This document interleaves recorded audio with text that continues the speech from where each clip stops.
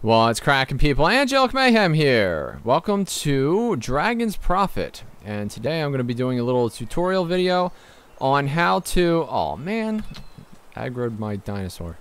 How to capture a dragon. Alright. So basically, you want to find your prime candidate, right? And I want this grazing guy right here.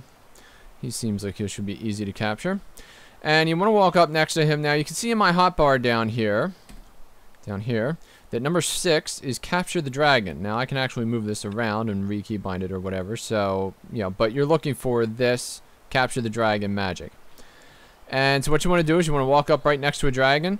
You cannot capture a dragon that you've already aggroed. So if he's red all around and is trying to attack you, obviously it's a lot more difficult to hop onto the back of an angry dragon. So you're looking for a docile dragon, a dragon that has not paid any attention to you. Now that does not mean that if the dragon is red but he's not attacking you that you can't get him. If he isn't attacking you, any dragon is up for grabs. Alright? So you just want to walk up behind him or near the side or whatever, and then you're going to hit the capture key. Now before I do that, what you're going to see is on the right hand side of the screen here, there's going to be a little mini game that pops up. And you have to beat the mini game in order to capture the dragon. What you will see is that there will be a little reticule, and then around it will be a circle. The object is to keep the reticule inside the circle. How do you do that? You actually use your movement keys, whatever they may be. WASD is the WASD is your default keys, but I've actually rebound mine. And so the object is to keep that reticule inside the circle. On the right hand side, you will see like a thing that will slowly climb redder and redder and redder. When it is 100% red, this dragon is yours. It will only climb, however, while the reticule is inside the circle. Alright?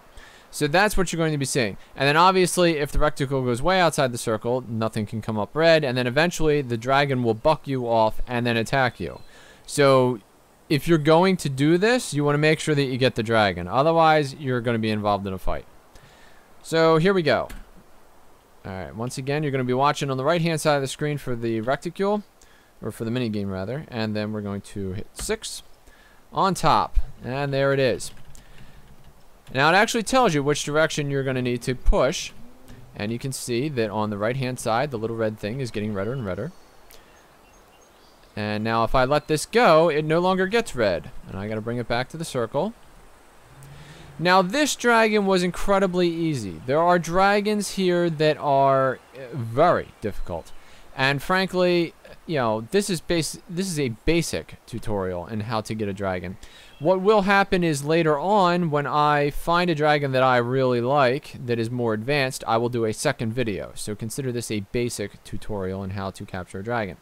Now once you have your dragon, wandering around with this huge lumbering ox is not going to be very easy. So the tilde key will get you off of him, and then if you press it again, he will go away.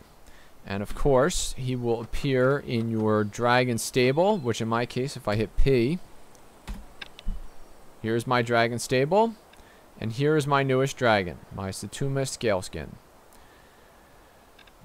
Now, what else you can do with the dragon stable, I'm also going to cover in another video, but I noticed that a lot of people are having trouble learning how to grab a dragon and how the minigame works. So I figured I'd do a little video.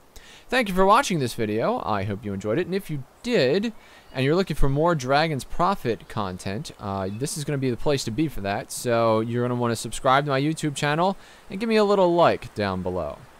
I'm Angelic Mayhem, and I will see you next time.